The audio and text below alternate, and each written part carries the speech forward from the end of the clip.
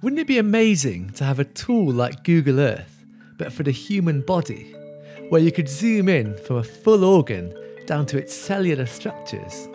That's now becoming a reality, thanks to the Human Organ Atlas, and physics is at the heart of this project. Physicists have always been pioneers in medical imaging, ever since Wilhelm Röntgen discovered X-rays in the late 19th century. Today we have CT scans that use X-rays to build up 3D images slice by slice, and MRI that peers inside the body using magnetic fields and radio waves. To zoom in closer, medics take biopsies and examine them under the microscope. But the dream of seeing a whole organ or an entire human body with micron resolution has so far been out of the question. That all changed when the COVID-19 pandemic arrived. Back in early 2020, medical scientists were desperately trying to understand what the novel coronavirus was doing inside patients' bodies. Two German doctors reached out to Peter Lee at University College London. They knew Lee was a regular user at one of the world's most advanced X-ray sources, the ESRF.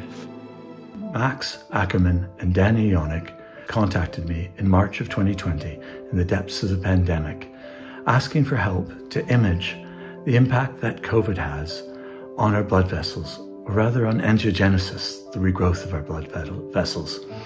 We thought at first we could only do it on small biopsies in 3D, but working with the ESRF, in particular Paul Taffero, we worked together and came up with a new technique we call HIP-CT that lets us image not just the fine vasculature in small biopsies, but across entire human organs. Inside a synchrotron, electron beams are steered around a loop by magnets. As they change direction, they emit X-ray beams that are directed at samples to reconstruct 3D images of their interiors with incredibly high detail and contrast.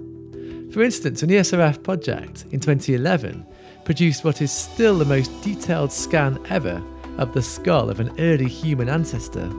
The new imaging technique that Peter Lee referred to, HIP-CT, has been made possible due to a major upgrade at the ESRF. The Extremely Brilliant Source, or EBS, was completed in 2020. Using HIP-CT, researchers revealed the damage to lungs of COVID-19 victims, a result that can help to understand why the disease can be so lethal. The research collaboration, which now includes more than 50 people, have realised that HIP-CT could be a game changer far beyond the COVID-19 pandemic.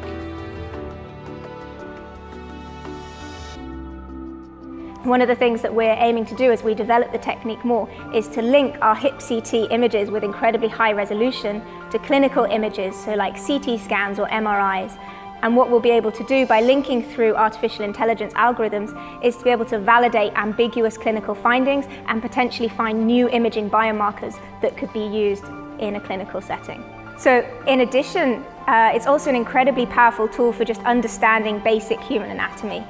Never before have we got images of organs across these spatial scales in 3 dimensions. And so as a tool for just understanding basic human physiology and what happens to that physiology when it gets diseased, HIP-CT is unparalleled. Find out more about the Human Organ Atlas in a feature article in the March issue of Physics World, also available on the Physics World website.